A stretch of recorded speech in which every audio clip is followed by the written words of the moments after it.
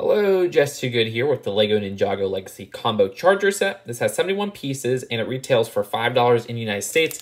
I heard you could buy this at Legoland Discovery stores.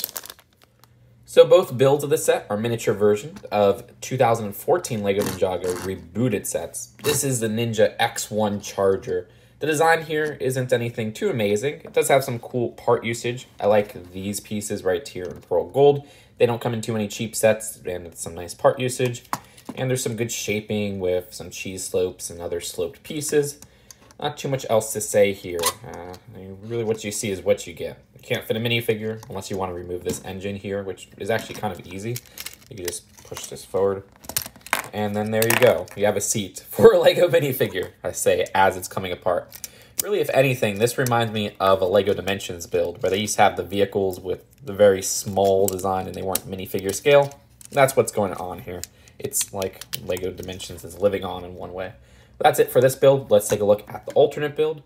The alternate build is for the Kai Fighter, which is a set that I believe we're getting a reboot of in the 2020 Summer Wave, but also it was a part of that 2014 rebooted wave.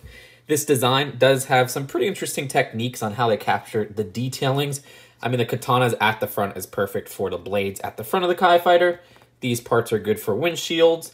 There's even this little engine part in the middle. And they have those folding wings done pretty well, where you could actually move them left to right, which I really like. There's some clips at the back, and not too much else to show going on here. The wing right here works the same way. At the top, there's this clipped-on plate. You can move that up and down. Also position these blaster-looking designs. I think in the original set, were they like push missiles or flick missiles? But that is it for the miniature Kai Fighter. Let's take a look at the instructions and the final verdict. As for the instructions, these are pretty simple, and like I said, you can only find the instructions for the Kai Fighter online.